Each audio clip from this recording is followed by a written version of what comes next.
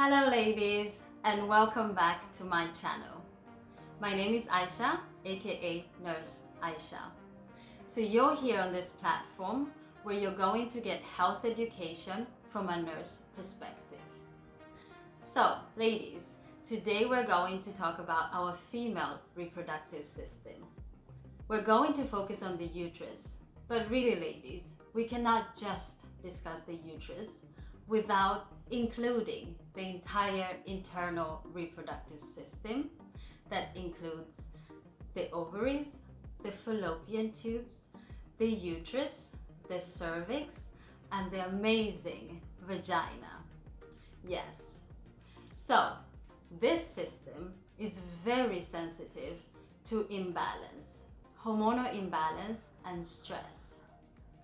Unfortunately, for us African women, the system is also very sensitive to diseases.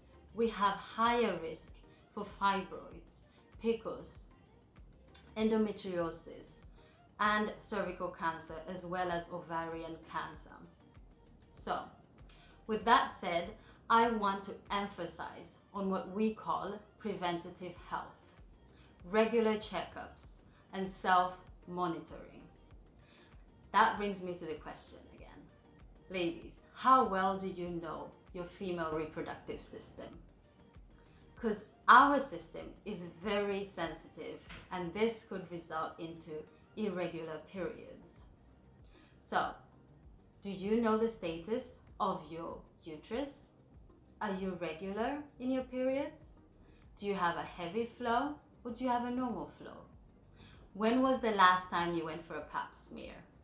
When was the last time you went to a gynecologist? Get yourself a gynecologist. Have that patient trust with your gynecologist. This is a very sensitive area, our reproductive system, so I know that many of you are quiet about these problems. Many of you do not go to health professions because of unsolicited advice that you might have got from somebody else. Get professional healthcare and healthcare consultation. You have to think about these questions, ladies. You have to put yourself first.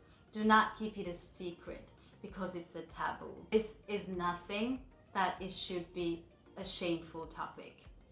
We're here with you.